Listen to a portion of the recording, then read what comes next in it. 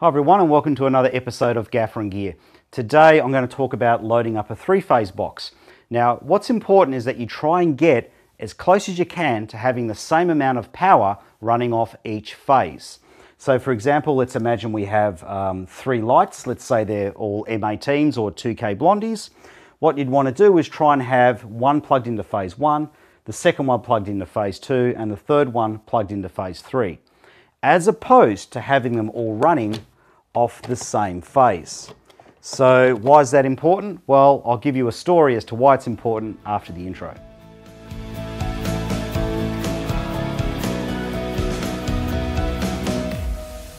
All right, so very quick story. So about 6 years ago, there was a low budget feature being shot in a studio in Melbourne, and they were shooting for 6.5 weeks. And they rented a three-phase box off me and a three-phase power cable. So basically what we did was we had a three-phase outlet, we plugged the cable into it and ran that out to the three-phase box. So basically the cable was sitting flat on the studio floor, running between the outlet and the box. Okay, so pretty straightforward. Now I get a phone call from them about 4.5 weeks later. They're absolutely irate, going crazy at me. Because they can't film anything, and it's all my fault because my cable apparently has shrunk. And I said, what do you mean the cable shrunk? Cables don't shrink. You don't put them in the washing machine and they come out 2 sizes too small. That doesn't make any sense. And they absolutely insisted that the cable shrunk. It's all my fault. So I said, look, I don't know what's going on, but I'll head out there immediately with a replacement cable and figure it out. So basically when I got there, this was the scenario. Here was the wall outlet, here was the three-phase box, and the cable was now coiled up like this on the floor and didn't make the distance. So basically it had coiled up like that instead of lying flat.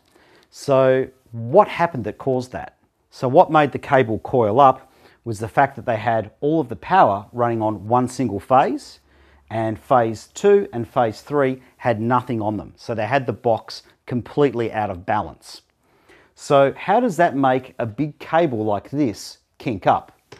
Well, basically, this big cable inside has 5 other smaller cables in it. So we won't get too complicated with it. What we're going to talk about is the cables or the cores that basically supply the power to the outlets or the actives. So we've got one cable for phase 1, so that's inside here, a second cable for phase 2, and a third cable for phase 3. Now, these internal cables or cores are made out of metal. That's what conducts the electricity. Now, when electricity goes through the cable, it heats up the cable. So basically, metal, when it heats up, expands, and when it cools down, it contracts. Now, if you have your three-phase box equally balanced, so the same amount of power on phase 1, phase 2, and phase 3, basically what happens is those 3 cores expand and contract the same amount. Now, in the situation here, where they've got everything loaded onto phase 1. Okay, so that one's got all the power going through it. These 2 other cables, the other 2 cores, have nothing going through them, so they don't expand and contract. Whereas the one phase, the one core that has all of the power going through it, expands and contracts.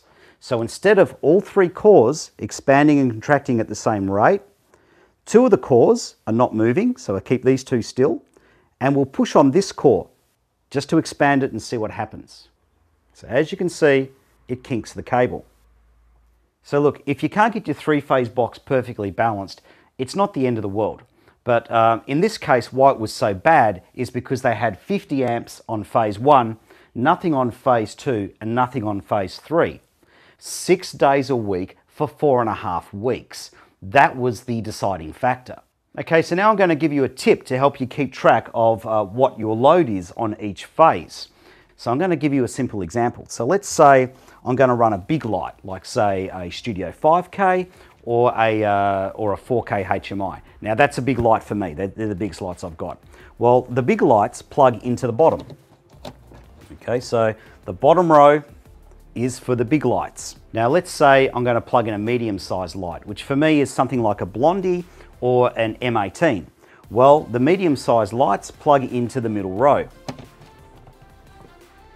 Now, if I'm going to plug in something that's insignificant, so something with a small amount of power draw, like say an LED panel, Well, I plug those into the top rows. So basically when I have a look down this phase now, I know I've got a small light, a medium light, and a large light plugged in.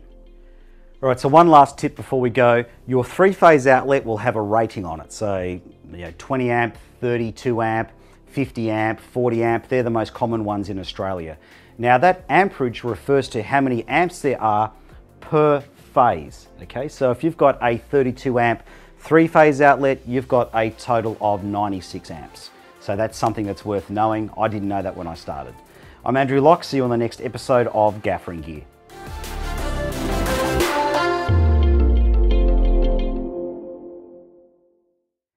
Now, just in closing, there is something I want to say, and that is if you're the sort of person that has a power cable, single phase, three phase, whatever, and you notice it starts to deform and you don't do anything about it, you shouldn't be in the lighting department. You shouldn't be in any department that uses electricity. As soon as you notice anything going wrong with a power cable, it needs to be taken out of action and the cause needs to be investigated.